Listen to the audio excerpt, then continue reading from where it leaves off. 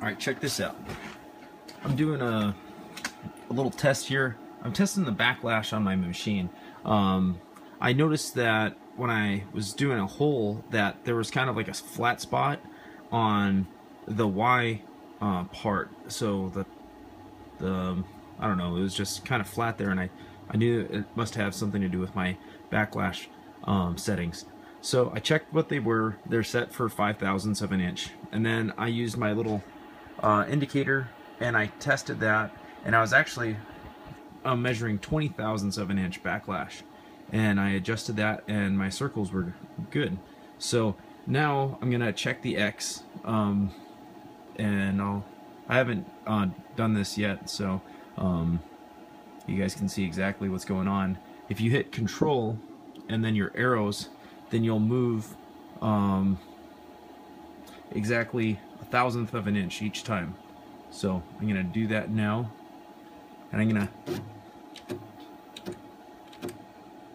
okay. Now to test the backlash, I need to go the opposite direction. So I'm steady at 90/1000ths, and I'm gonna start tapping the other way, and I'm just gonna count. So you'll hear some compensation for the backlash. Alright, so that's done. Now I'm gonna count. So 1, 2, oh, alright, so that's fairly accurate.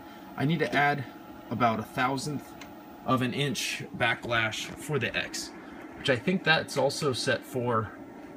Let me go here to config,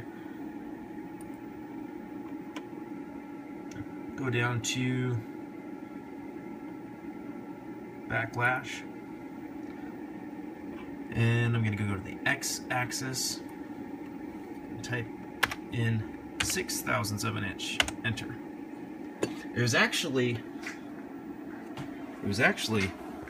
1.5 thou, so, or 1/1000th and 5/10,000ths, I guess is the technical way to say that.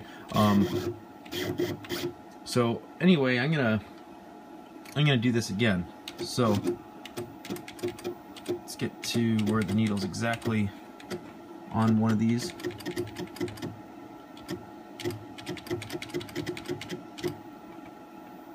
Alright, from this angle it's right on 70. Now I'm gonna hit it once. Ooh, that made it move though. 2. Alright, so we're perfect.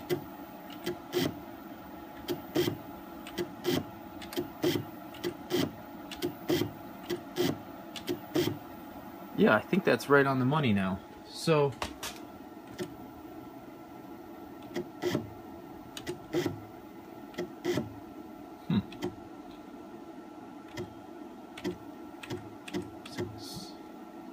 alright, I'm gonna go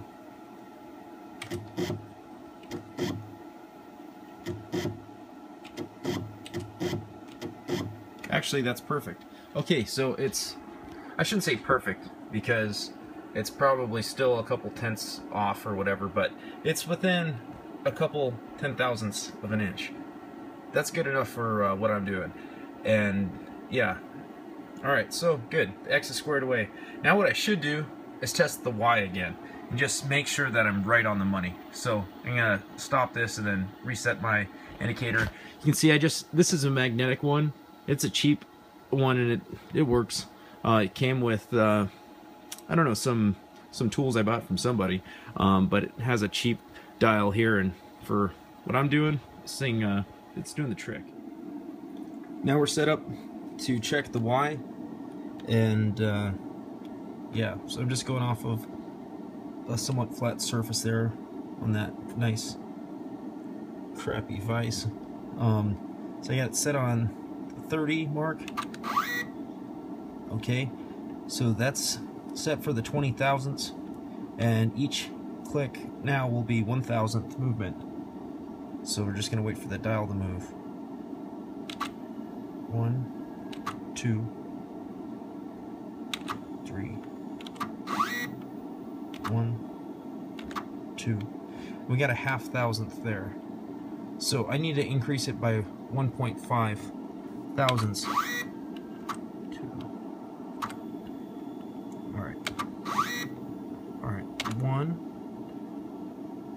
2. Actually, it should be 2, right? Because, let's see, that will do the initial, that should move it 1,000th. So that's actually 2.5. Alright, so 1, which is actually 2. Alright, now let's go back. 2, 3. Okay, we need to increase it 2.5 thousandths. We'll verify this. I probably don't make any sense. Sorry. Config, backlash, y-axis. So right now it's 0.02, which is 20 thousandths. We're going to switch that to 0.0225. 25. Okay. Alright. Now, when we hit this thing, it should move it 1,000th of an inch. Here we go. Around the 30. Actually, that's the 29 mark, whatever. Bam. Okay. Good. It's moving 1,000ths of an inch. And to show you the screen, again, I'm hitting Control and then hitting the arrow. Bam. Bam. Bam. Awesome. Okay. Well, very happy with that. So now we're dialed in, both on our X and our Y. Damn, I suppose we should do the Z now. Alright, that won't be hard. I'm going to switch this up real quick. Alright, we are set up now to do the Z. So let's check it out. I'm going to go ahead and hit page down, which will bring my Z down. Alright, we've got some preload there. Now I'm going to hit Control.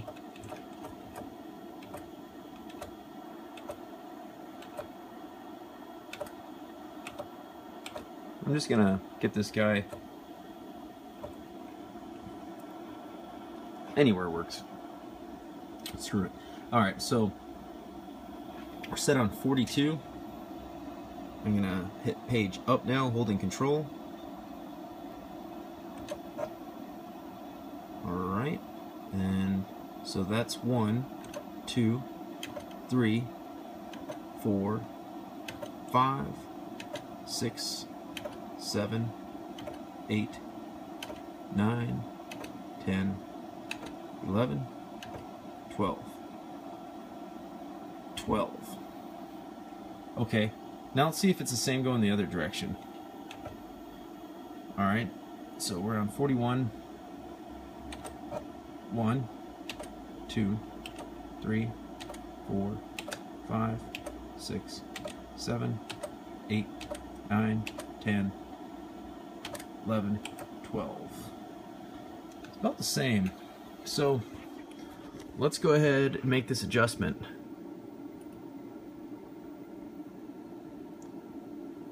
Going back to backlash, going to Z, it's set for 4 thousandths. And let's switch this to 16 thousandths. Hit OK. Okay. Now, hit Control and hit page up.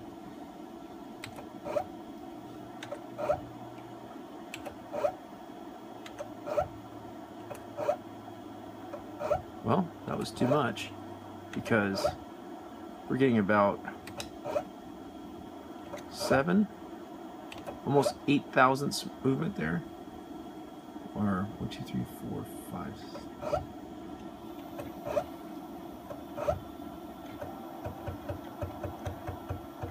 Alright, nice round number on 30. That's like, that's crazy. This is inconsistent.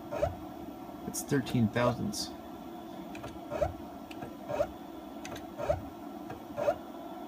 Well, let's minus 13 thousandths off of whatever number that is.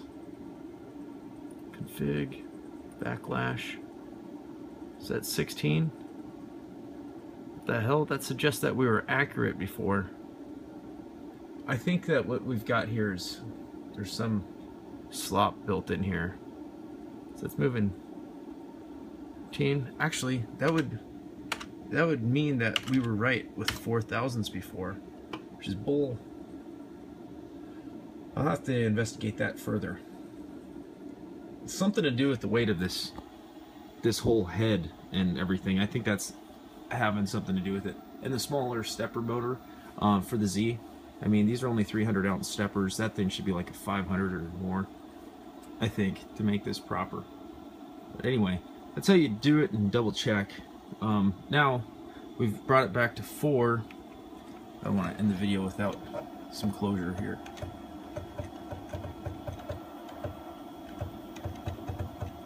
Just want to end on a straight on number. Okay, we're close on 20, so I'm going to go the other direction.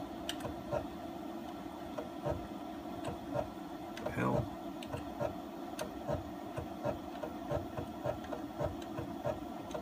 Now we've got like no backlash. That doesn't make any sense. Let's go and double check this. Backlash is set for 4,000ths and is moving 3,000ths per click. Yeah, I'm not really buying that. So if we set this now for 1,000ths, does it remain accurate? So we are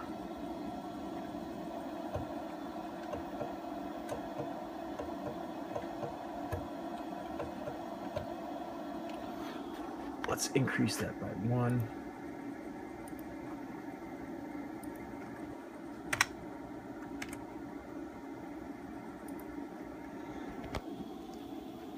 This is a very boring video, but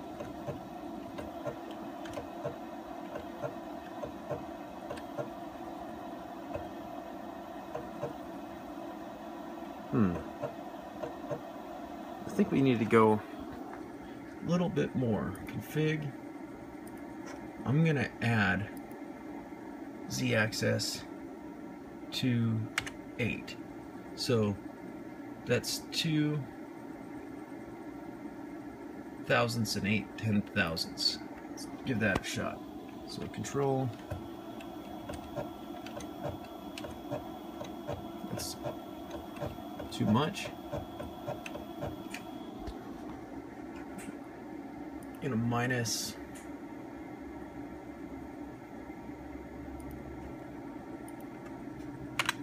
2.5.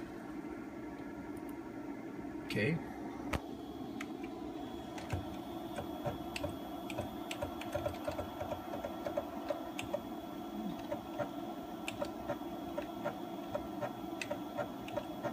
Now it's like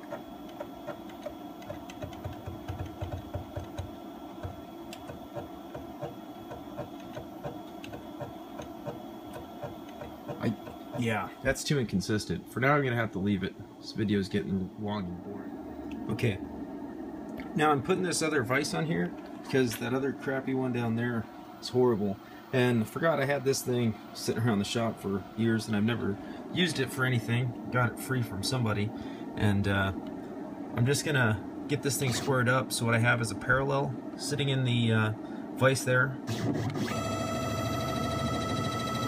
And I kind of cheated. I've already squared it up pretty close. I did it on the jaws of that, but on the jaws of the vise, the fixed jaw, and then ran it across, and I got it within 1,000th of an inch, and then decided to do something precision ground. And yeah, so I've got the parallel on there. Move this across. See what the change is. I'm gonna zero our deal out. So we're at 0. Damn.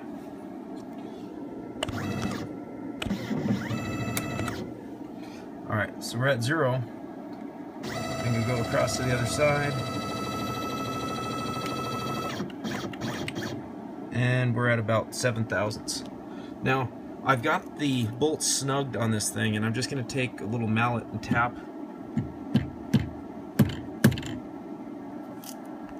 Do a little tap in the direction I think it needed correction.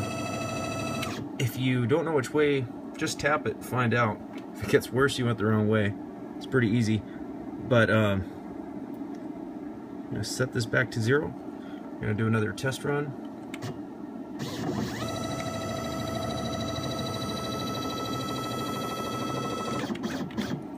Good. Same, and we're about 5 thou. Did another tap. Whoops. Go to the other side.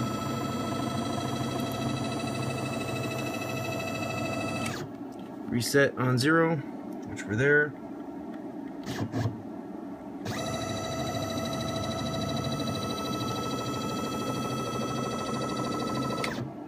And we move less than 1,000ths. So now I'm going to snug up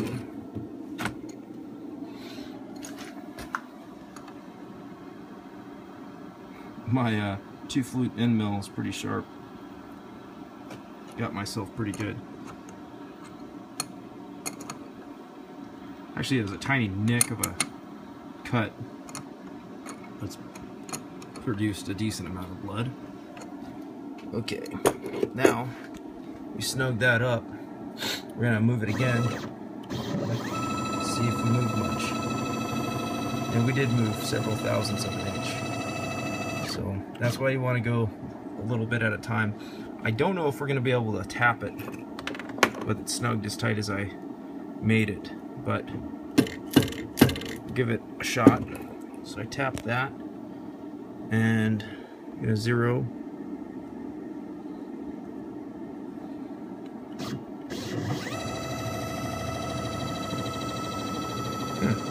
Damn, that got it perfect. Well, it's probably a sign I need more clamps on there.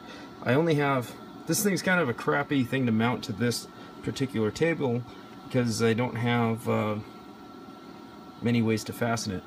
So yeah, that's that. But for now, that's good enough. I can do some light milling with just those 2 holding it. And it would be a good idea to maybe mill a slot in there and get an additional clamp on here. Hopefully I'm not using this thing long enough to really need to do that.